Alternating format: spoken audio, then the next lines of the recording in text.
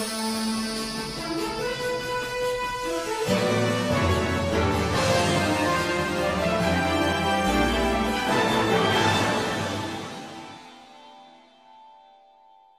26esima sagra della Marrone della Valle del Garza ha fatto tappa domenica 20 ottobre a Pieve della Mitila di Nave e si concluderà domenica 27 ottobre al Marroneto Cablusada di Caino. Protagonista assoluto delle giornate della Valle del Garza, il Marrone, di cui sentiamo storia e proprietà da parte di uno dei valtrumpini più esperti in materia, Ocildo Stival. La saga del Marrone di Nave non potevamo non trovare Ocildo Stival, che di marroni se ne intende moltissimo, infatti ti hanno proprio chiesto: dici un po' quale marrone dobbiamo scegliere oggi, che marrone dovremmo scegliere?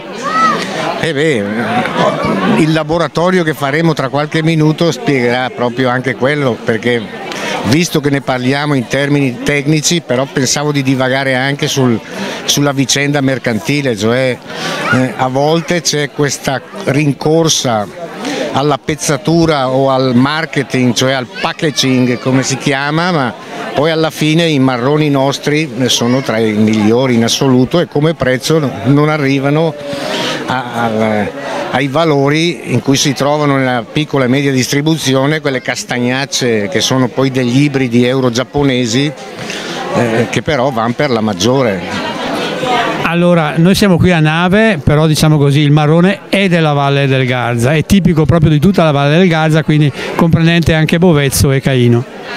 Sì, è una delle ragioni per cui mi sono appassionato un po' anche alla storia del castagno sulla Valle del Garza, perché deriva non solo da elementi botanici o climatici ma anche socio-economici, perché qui la proprietà era tutta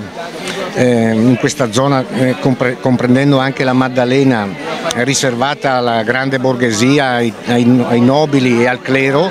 che erano i grossi proprietari delle marronaie, mentre invece i mezzadri preferivano le castagne perché producevano molto di più e quindi la questione quantitativa era basilare per la dieta di qualche anno fa, diciamo. E proprio in questi siti, cioè quelli legati alle abbazie e ai monasteri, all'intorno veniva proprio diffusa l'arte del marrone. Quanto è bello insegnare queste cose anche ai ragazzi degli istituti superiori come il Pastori ad esempio. Questa cosa qua mi ha stupito molto e mi ha anche entusiasmato, proprio perché io dico sempre che il castagno, oltre a essere una filiera alimentare che un secolo fa era basilare per la sussistenza della gente di montagna, rappresentava anche una catena di memoria, non solo una catena alimentare ma anche una catena di memoria, e la mia generazione, che è quella che ha interrotto quella catena sempre per ragioni socio-economiche, ha il dovere di riallacciarla.